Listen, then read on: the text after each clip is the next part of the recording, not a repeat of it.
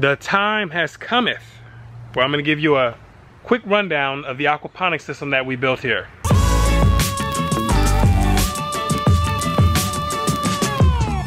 So let's start off with the pump.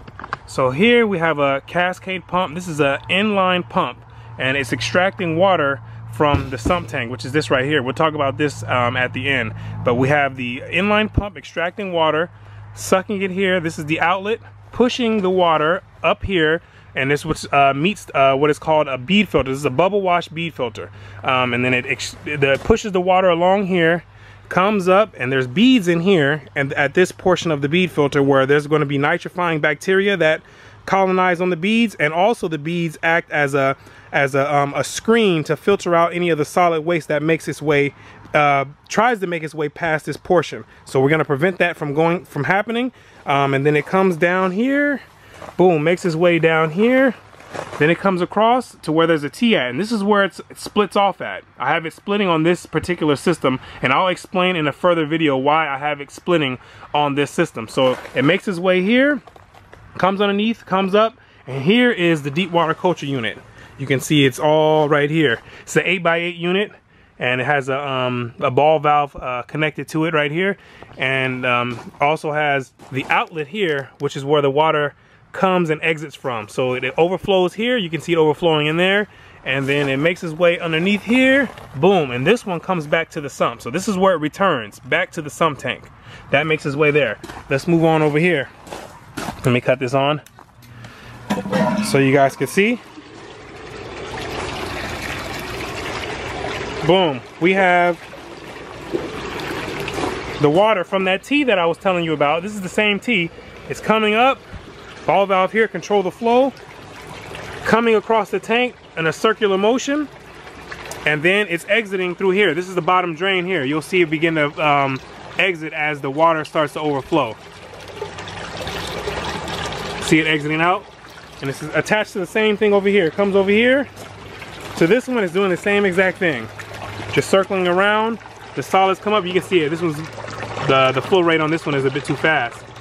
So it comes here, exits out of the bottom drain right here, boom, makes its way all the way across, back up. This is from the other tank. They both connect to the same outlet, and then they boom, make their way all the way back over here to the sump tank. And this is where the solids come in at. So all the solids are coming in here, and then they make their way through the pump, and then the solids get extracted through the pump, and they get filtered out through the bead filter. So this is a bit different than the majority of other systems that you'll see set up. The configuration is a bit different, and I'll explain more about it in a separate video, but and show you why I did a split flow. But there's another way that you can configure this type of setup with this filter.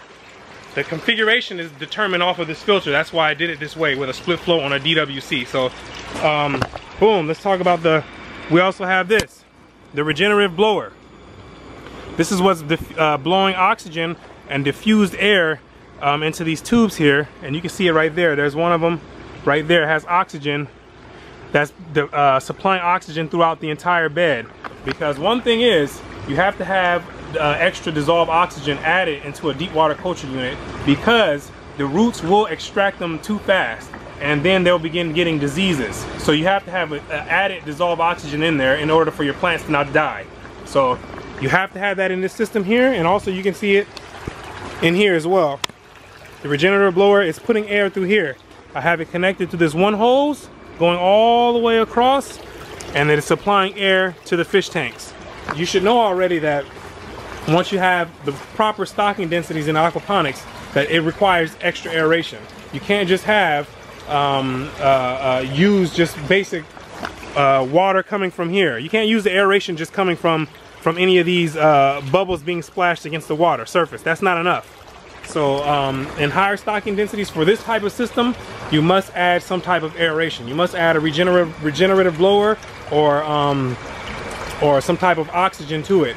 But a regenerative blower is going to be sufficient for this type of setup. So this is pretty much it. I'll give you one last look at it real quick. This is pretty much it. This is pretty much it. Cut it off real quick. This is it right here. You can see the setup. You can see it. Let me look inside the sump tank. I didn't show you that real quick. And that's the sump tank, that's the water leveler right there. That's ensuring that all the water is even inside of here. It's making sure that everything is even. And you can see the inlet coming here. This is the suction from the pump, and this is from the deep water culture unit right there. So boom. One quick look at it right quick. Everything's set up. And voila, there it is. So all together, it probably took, it started off with 2 of us who did this.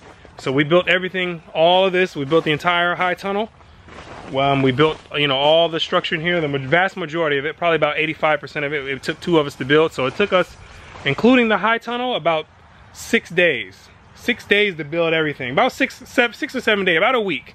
And then the rest of the last things, like the regenerative blower, I ended up doing by myself, and hooking up the sump tank and the water or the sump replenisher. I pretty much did that by myself, so that was pretty much an extra day. And also, I forgot to show you guys. How can I forget to show you guys?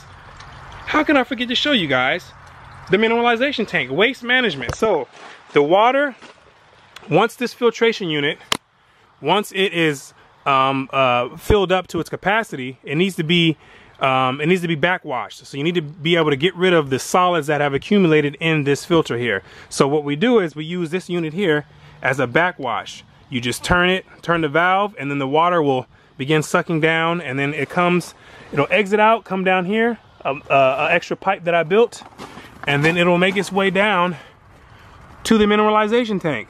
And that's where all the solids will be stored. And that's where they will be stored.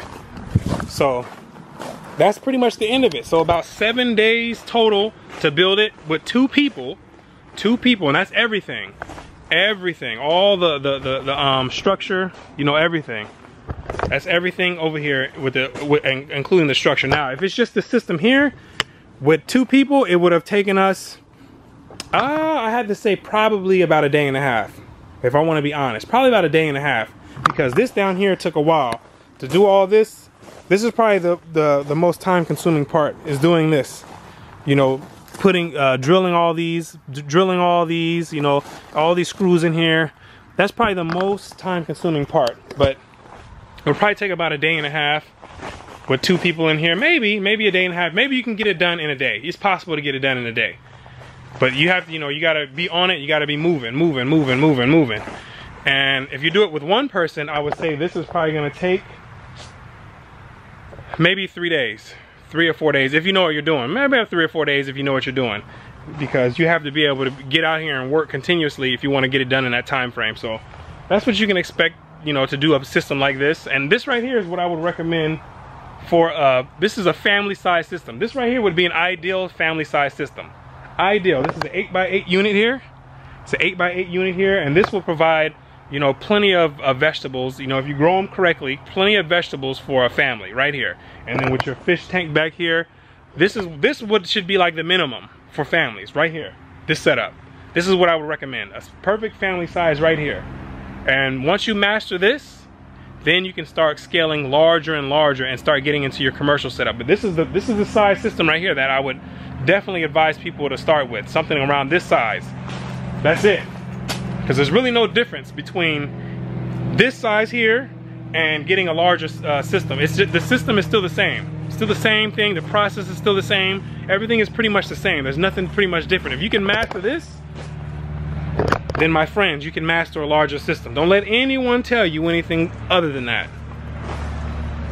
So start small, grow big. Start small and grow big. Woo!